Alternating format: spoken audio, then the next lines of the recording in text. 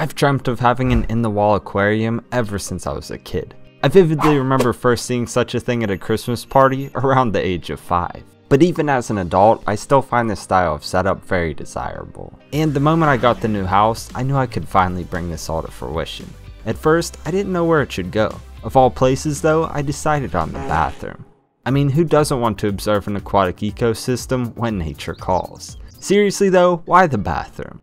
Rewind a few months ago when I was framing everything to create a utility closet in the animal room's bathroom. I had it insulated and was about to cover it with drywall until I had a revelation. None of this is structural, so why not adjust the framing to accommodate a fish tank? Easy enough.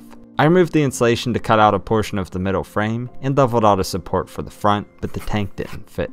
I marked along the top board and accounted for the thickness of another. Then I cut off the excess. I leveled out a second board on this for the top. More screws ensured everything was secure. I went on to measure the aquarium and created the back half of the stand.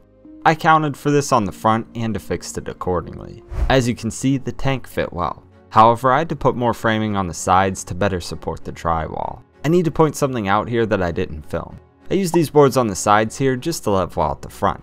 I later swapped them with boards that went all the way to the floor for support. Anyway, I went on to hang the drywall on the front. I marked the corners from the inside, cut along the wood with a keyhole saw, and peeled back the rest. This framed in the tank beautifully.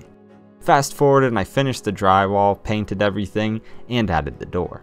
That said, I still have to support the back of the framing. I put a small frame on the bottom that I locked to the wall. I bridged the gap with other boards and locked them in with brackets. Now this can hold the tank. However, there is one remaining issue. The frame of the tank sits beyond the glass and thus beyond the drywall. This will be problematic later if I leave it like this. So what I did was remove the front of both the top and bottom frames. To make things appear as clean as possible, I'll drill the tank to include a canister filter. I took an appropriately sized diamond tip tool saw, set up a guide, poured in some water to keep it from overheating, and drilled away. Eventually I made it through. Then I repeated it for the second hole. I sanded down the edges as well. You'll see that I put one in the top for the filter's return and one in the bottom for the filter's intake. Before I install the bulkheads, I'll secure a background so you can't see through the tank. I taped on the back panel, marked for the bulkheads on the sides, cut out the holes, added the bulkheads, and taped up the side panels. I also included a lock line for the return, a strainer for the intake, and barbed elbows on the exterior of each. This looks great. Having this in the wall and only being able to see it from the front will make maintenance somewhat challenging. With that in mind, keeping a simple approach with the setup is probably my best option. I'll start at the bottom with substrate, more specifically a layer of aqua soil. I'll fill in the rest with fluorite. This stuff is incredibly dirty, so I thoroughly sprayed it off to remove debris. After adding it to the tank, I sloped it up toward the back to improve the sense of depth. I'll design the entire scape around this single eucalyptus root. My only issue with it are these flat sections. I chipped away at them with a chisel and hammer until it looked like this. It's only a subtle difference, but significant enough to make it look more natural. Additionally, the light areas will darken to match everything else once the piece is submerged. I also covered the strainer with a coarse filter sponge. Continuing with the scape, I added various chunks of Savery stone around the driftwood. I carefully nested them in to ensure it was all seamless. I was pleased with how it was coming together, but I had to shift the entire scape to the left. I felt like the top right of the scape was lacking as well. I fit another piece of wood in place to help balance this out. However, I have to lock it in so it doesn't float. Easy enough because the original branch is already waterlogged. I stuck this one to it with cotton balls and super glue. After that, I'd say this is a great foundation to build from. Time for the details. I brushed aside the substrates from before to create a void in the front. I filled this with a fine gravel that matches the stones.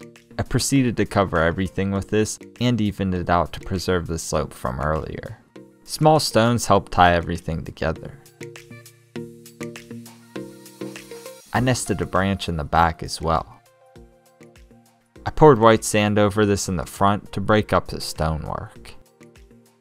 It's looking good, but I want to fill it up to rinse away excess debris before I add the plants and to ensure the driftwood stays put. I'm honestly paranoid that it will try to float away, so fingers crossed.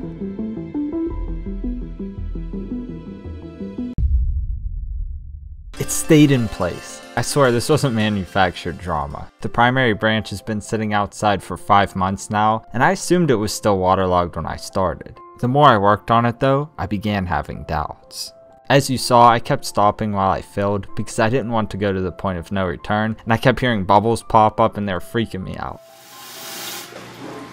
Anyway, it stayed submerged, so we're good to proceed. I imagine a lot of the hardscape being covered by moss long term, so I did what I could to facilitate that. I placed Java moss over the glue spots and other areas. They would probably just float away like this though, so I tied them on with fishing line.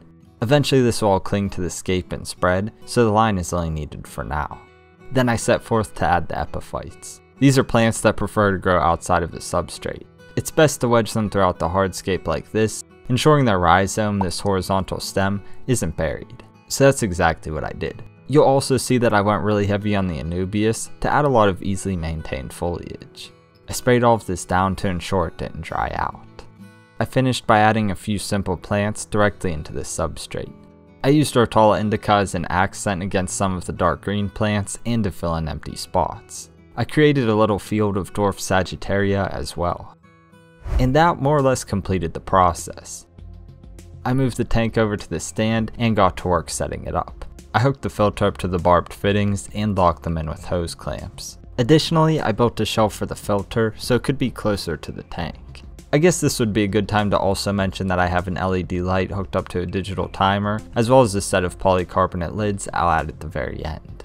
Now then, I filled it up, adjusted the plants, trimmed up a few sections, netted out debris, and turned on the filter. With that addressed, I was able to finalize the look of the outside with the trim boards. I added a few more Anubias as well. And at this point, things are looking pretty good to me. I'll just add a few supplements including Fritz A.C.C.R to ensure the water is animal safe, trace elements for stability, and of course turbo start nitrifying bacteria. I also cleaned the outside with the glass cleaner. And as always, I should mention that all of this was received with a paid promotion through Fritz Aquatics. I don't know about you, but I really like how it turned out. It will look even better with the fish, shrimp, and snails though, so why don't we add them?